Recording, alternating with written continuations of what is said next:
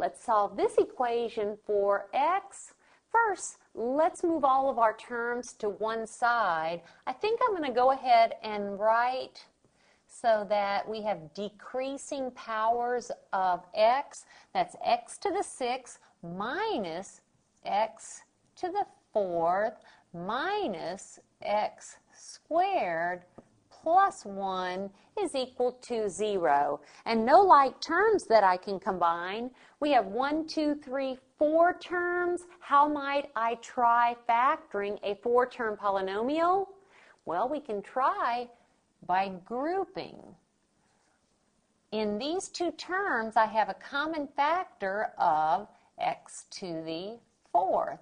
If I factor it out, I have left x squared minus 1. What about in these 2 terms?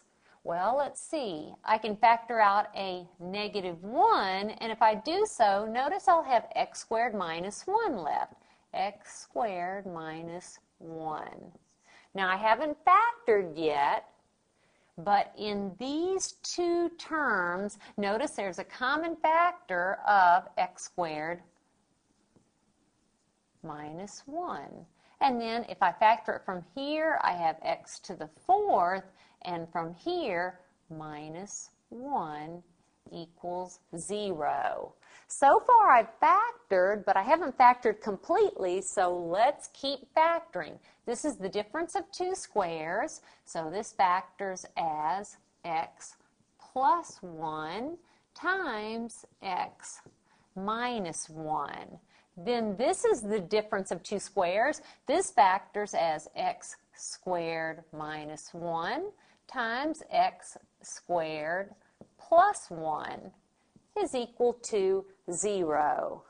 Now, amazingly enough, I had a factor of x squared minus 1 before, and I have another one again. So I'll go ahead and do this, but there's really no need to because I've taken care of those factors by already having those factors in this polynomial.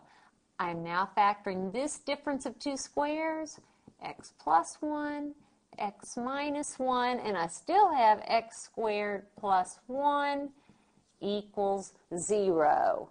Now, I'm going to let you do this. You will set each factor equal to 0, but if you set this factor equal to 0, it gives an answer of -1. If you set this factor equal to 0, you have an answer of 1.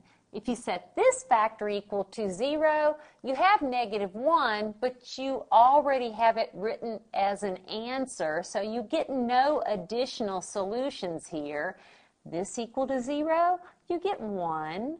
Now, we should set x squared plus 1 equal to 0, because then what happens? We have x squared is equal to -1, and then using that square root property, x is equal to plus or minus the square root of -1, which is plus or minus I.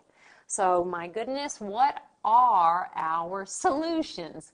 We have -1, we have +1, we have positive I, and we have negative I. And there are our 4 solutions to our equation.